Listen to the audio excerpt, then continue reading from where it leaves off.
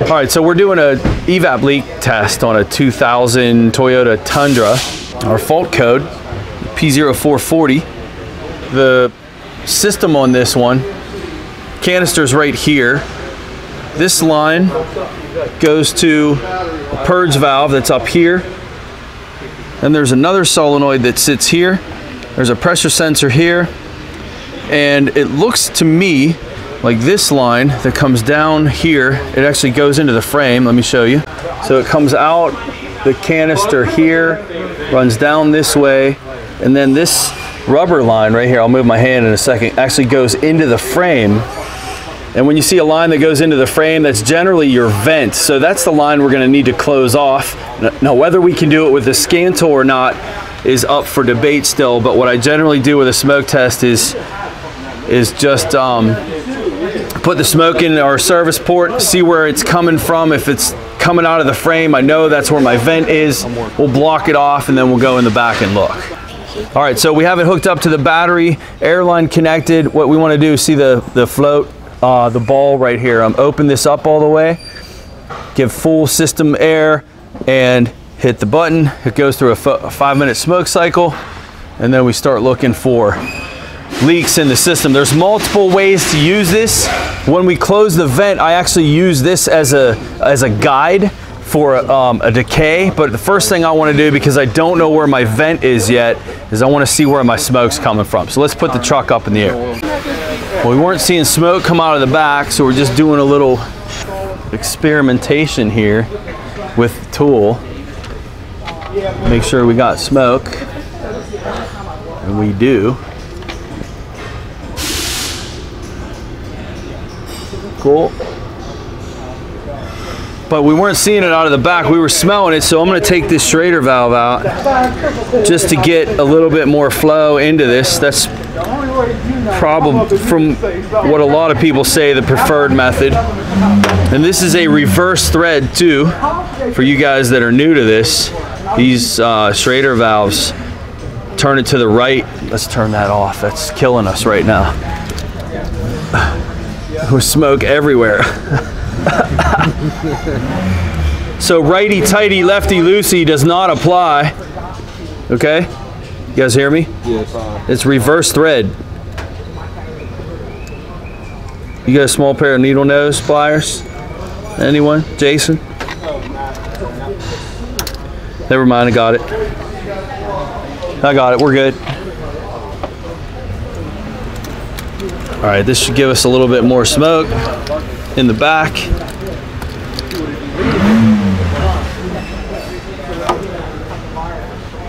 I'm pretty sure that this is the one we're gonna block off here. We'll find out in a minute. All right, just confirming here with our light. This is a light, this halogen light that was given to us with this kit. This is coming from the frame, which is actually normal. Let's see if I can catch this for you guys. It's kind of tough to see. Yeah, you see this? You know, I can see it. I can see it. So there's smoke pouring out of the frame, and that, I was correct, that is our vent line. For us to do an actual EVAP leak test on this the proper way, I really need to close that vent off. We can do it multiple ways, but that is going to be key. It's kind of tough to get the right angle with this light, but it is absolutely coming out of the filler neck right here. What I want you to do is turn that dial to make that ball drop about halfway on the gauge. So you'll see that little check ball. Just have it to where it's like floating in the middle for me. Let me know when you're there. Right about there. Okay, good. Yeah, you will have smoke coming from up there because we never closed the vent. Yeah. That's Danner. Yes. What you got? So it's coming right out of that filler neck, right where that vent tube comes out of the side, and that was our suspicion going into this. But to be honest with you guys, doing a proper leak test does involve typically closing the vent off, which we did not do.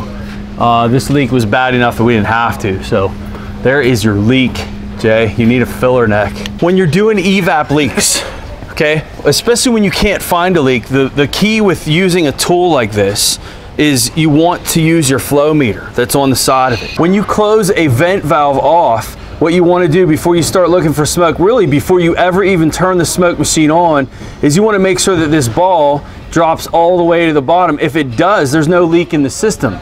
If that ball is all the way at the top like it is right now with the flow valve all the way open, you have a leak in the system. Go find it.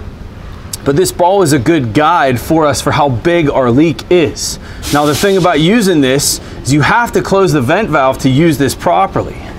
So let me turn the smoke machine back on. I'll let you see the smoke coming out of this vent. This is the part that was going into the frame. Thank you. You guys should be able to see it from over there.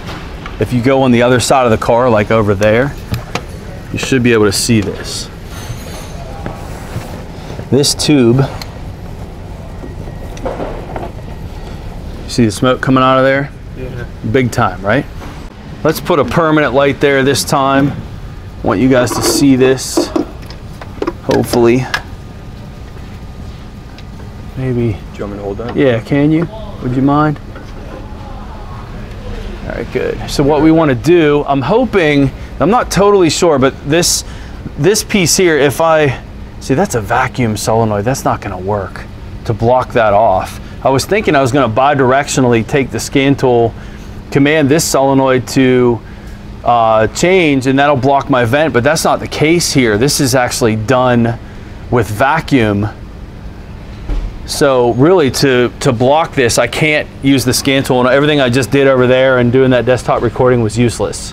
Because I'm now looking at this now, I'm thinking, yeah, I'm going to electronically close this, but I can't. It's a vacuum controlled valve. So what you would do on this system, seriously, is you would take and you would block this port. That's really all you would do. Take this line off, take a pair of needle nose vice grips and block this port, and then you check your ball. So let's do that. You have a, this isn't our box, is it? We got needle nose? Yes. That's a rag. All right, so you can pull that light out of there. We don't really need it. I'm gonna pinch this line off. And then what we're gonna do is we're gonna watch this. With that line pinched, there's no more smoke going in the frame. And then from there, what we do is we watch this ball, this ball that's on this flow control meter. If I turn this down myself, of course that ball is gonna drop. You can watch it do that, right? So again, this is what I would do generally. If I get a vehicle in with a small EVAP leak, before I even start checking for smoke, I'll put the machine on, I'll turn this all the way up, have full flow, I'll block the vent like I just showed you, and then I watch the system. As the system fills up, this ball will lower and lower and lower to the point where it'll be, on a good system, it'll be all the way at the bottom. This is how much flow, how much air is going into the system. In our case, our EVAP leak is huge back there, so of course the ball is going to be at the top. That's what we have.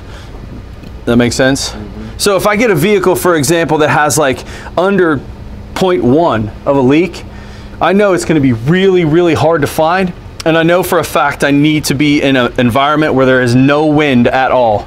Close the garage doors, look real close, look real hard, they're tough to find. But if I see one above 20, then I'm pretty confident that I'm going to be able to find it. And that's how I use that flow control valve. And then you saw what we did to find our leak is we were actually able to regulate the flow, which was kind of nice. But generally, full flow, block the vent, check this ball before you turn the smoke machine on and start looking for leaks. That's it. We're done with this one. People like to see what's in the box, you know? Well, no, they sent me some other stuff. This is actually an air intake bladder. So rather than using like the cone that we've used to like smoke an intake, this thing will go into the air intake tube and then you blow it up. Wait, it's a valve. It's like a blood pressure thing, you know? But this will go in. Explains a whole lot more why I couldn't get that to fill up. This will go in the air intake tube, which is like, I think more universal than this guy, you know, or an exhaust too. You could use it, and then the smoke would go in here, and then you could do a you know, your intake for an intake leak. But that's not what we're doing today. We're doing a EVAP. That. It's also a good workout. So yeah, they sent me that. This is called a easy intake. Easy intake. Then they sent me this one, which is kind of cool, which is a cap. This goes on the fuel tank rather than smoke testing it from the front.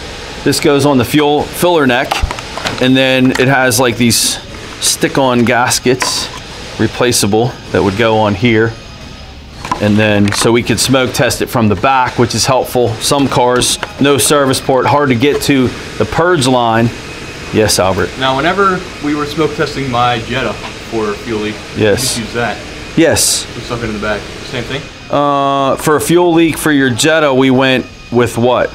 You went. Just put that. We used ScannerDanner Smoke Machine. Just stuck that in the fuel tank. Oh, that kind of works. I mean, this, as long as you could get it to seal around there. I've never done it that way. That could have been bad.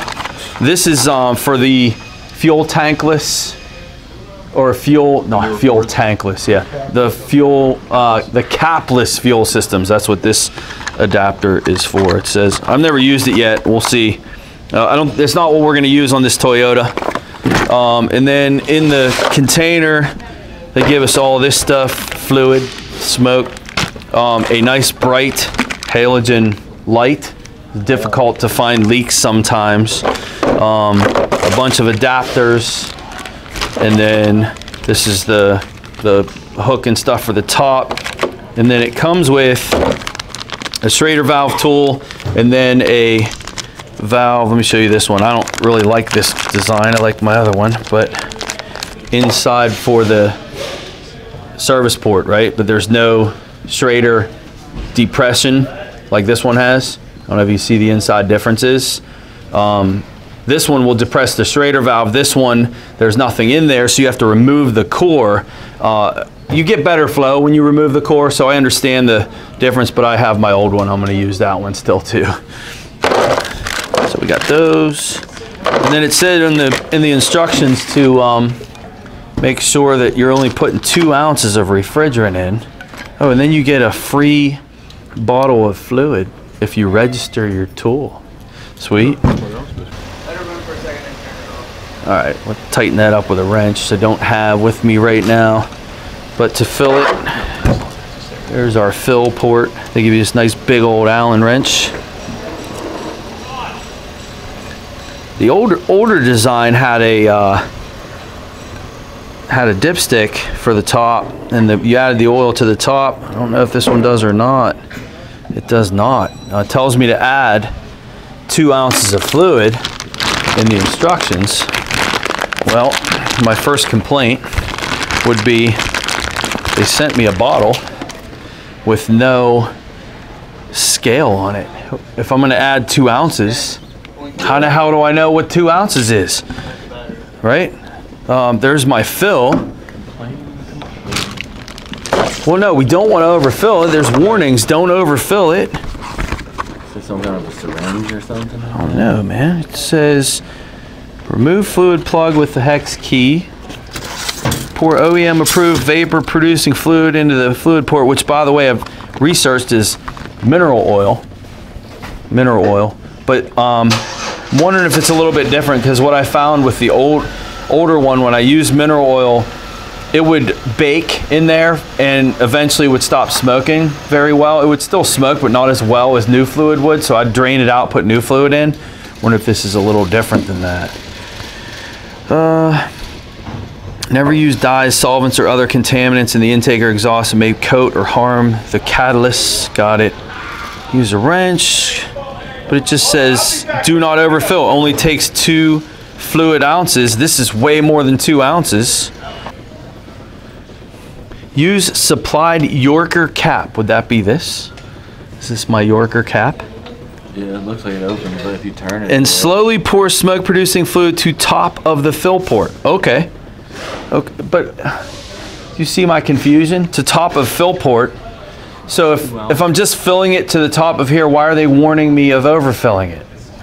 What's going to happen if I... Do you understand my confusion? Basically, I can't overfill it. Look, it says right there. Use supplied Yorker cap to slowly pour smoke producing fluid to top of the fill port, 2 ounces. Then replace the oil fill hex plug and tighten. I don't know. I would imagine if you look inside of that, I'll fill it then to where I'd say the bottom of those threads, right where the top of that is. Oh, all right. I have no other choice, Redline, than to do it that way. Little confusion there. Some Elmer's glue. That is the exact kind of 2 ounces, huh? But don't overfill it. Really not sure how you could overfill it.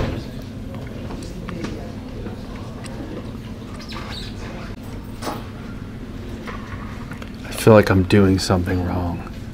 What do you think? That's probably pretty close to 2 ounces. Yeah, it should be full. I don't want to go. Yeah, I don't know if I'd keep going. It says top of the fill plug. I wonder if you fill up too little, does it matter? Well, I don't want to. I'll tell you what I'm going to do just as a guess. What do you think if I go down to here as far as it being 2 ounces? How many ounces is in there? I don't know. It doesn't even tell me how many are in the bottle. That would help too. I don't know, I'd guess that has to be getting close. Do not overfill. Only takes 2 fluid ounces to refill when empty. All right, but then it says on the bottle, replace, use supplied, slowly pour to the top of the fill port. How do you overfill it if I'm filling to the top of the fill port? You know what I mean? Yeah.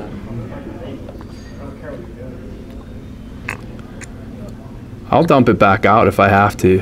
All right, there we go. That's the top. That's probably pretty close to 2 ounces. What do you think? It's right at the bottom of the threads right now. All right, so I feel comfortable with that. That was a little misleading. The warning had me concerned. But that's it. We fill this up. It's ready to go. We're ready to go out and do our smoke test. Some bonus footage is this new bladder. Let's give this thing a shot. See how she does. Want to pull that sensor out? No, hold on. Shouldn't need to pull that sensor out. I don't want to do that. That might be an issue. Maybe we do go. Well, let's just see how this works out here. Oh heck yeah, dude! That's awesome. I've never seen one like that. That's pretty sweet. Smoke machine.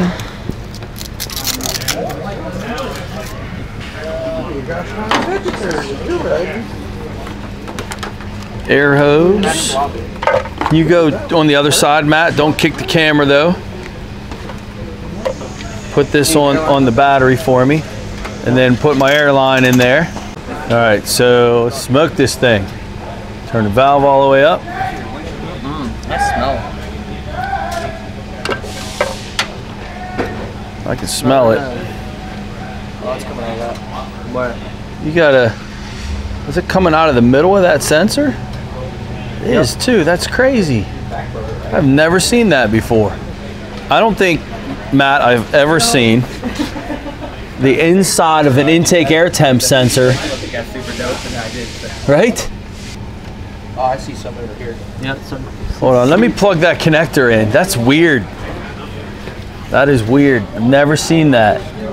Maybe because normally they're plugged in. But it's definitely leaking around here too. It's better than what it was over on the air intake, Matt. We changed this O-ring. He had a dry rotted O-ring here, and you can't really get these. So we went to a junkyard and got one. It's definitely better. It is still leaking in that area. Let me get a shot of that. Yep, we're still leaking around there, Matt. Same spot. So, leaking a little bit in the throttle shaft too, but that's pretty substantial leak. It quit over here. And then this tube's leaking here too. Well, is it because it's not set up on this? Oh, that tube over here. Yeah. Yeah.